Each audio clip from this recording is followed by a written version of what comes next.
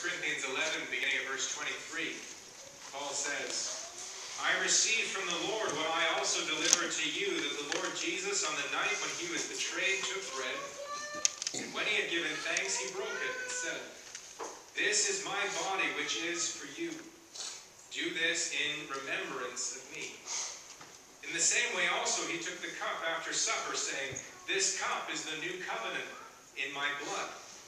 Do this as often as you drink it in remembrance of me. For as often as you eat this bread and drink the cup, you proclaim the Lord's death until he comes. Whoever therefore eats the bread or drinks the cup of the Lord in an unworthy manner will be guilty concerning the body and blood of the Lord. Let a person examine himself then, and so eat of the bread and drink of the cup. For anyone who eats and drinks without discerning the body eats and drinks judgment on himself. Amen. The substitutionary nature of our Lord's suffering are a central theme of this table, and one of the truths of the gospel that we see here.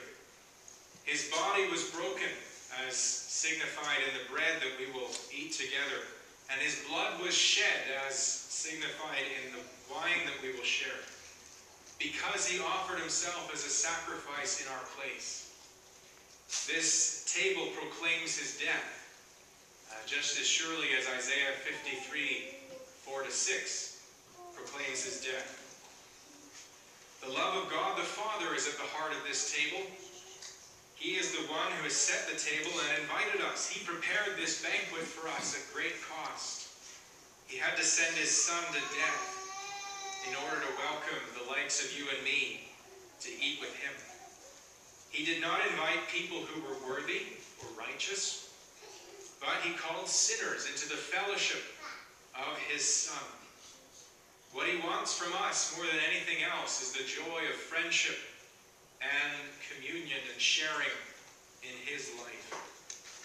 The grace of God the Holy Spirit is also proclaimed here at this table. He is the one who empowered Yahweh's servant to do that incredible work. He is the one who sanctified the sacrifice that Jesus offered. He is the one who works in our heart to reveal to us, as the people in Isaiah 53 needed it to be revealed to them, that he suffered not for himself but for us, that his work was for our benefit. He teaches us to call Jesus Lord. He's the one who brings the gospel home to our hearts so that we can respond in faith and love.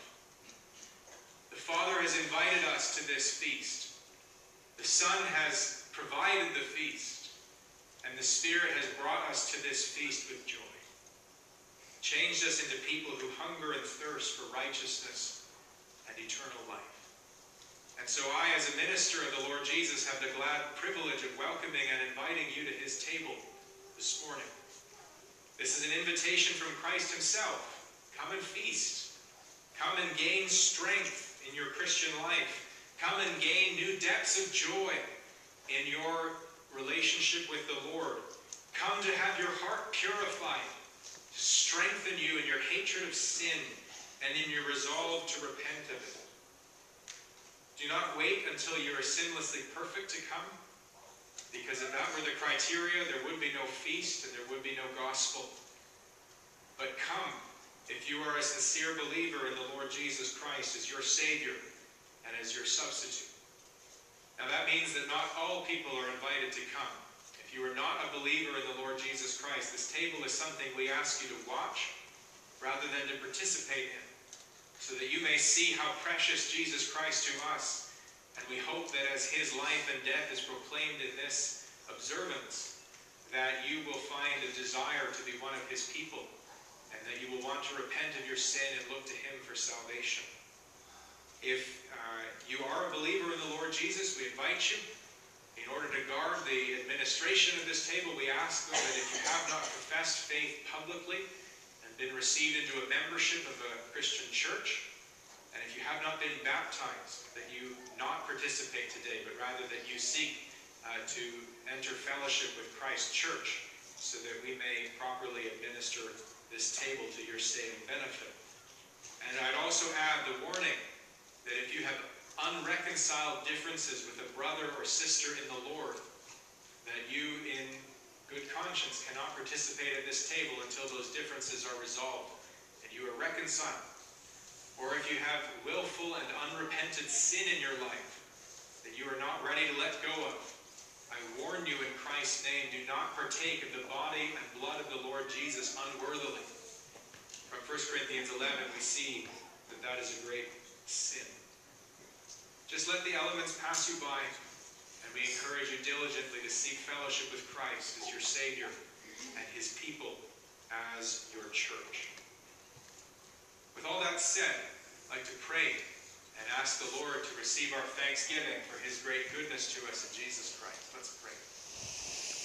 Our Father in heaven, we glorify your name because your mercies indeed endure forever. You are the one who furnished this world with so many good things so that we would be happy in your presence here in this place that you have fashioned for us. You are the one who responded to our sin, not in immediate judgment, but in determined grace and forgiveness. Thank you for your promise all the way through the Old Testament of one who would come to bring salvation to sinners so that we may again be at peace with God and have the joy of eternal life in fellowship with him. Thank you for your goodness to our father Abraham, calling him out of Ur of the Chaldees and bringing him to a land that you would give to him and to his seed after him. Thank you for your faithfulness to your people Israel, sending them prophets to warn them of their sin and to proclaim the goodness and the mercy of the God who would forgive their sin if they would turn and repent from it. Thank you, Lord, for sending, above all, your Son, our Lord Jesus Christ, who is the one who comes from the Father's side to show us his Father and to bring us into fellowship with his Father. Thank you that the love that Father and Son have shared from all eternity has been made available to us in the gospel. Thank you for sending your Spirit so that we are no longer a valley full of dry bones, but rather living men and women, able to respond by faith and love and commitment and obedience to the call of the Lord Jesus Christ upon our lives.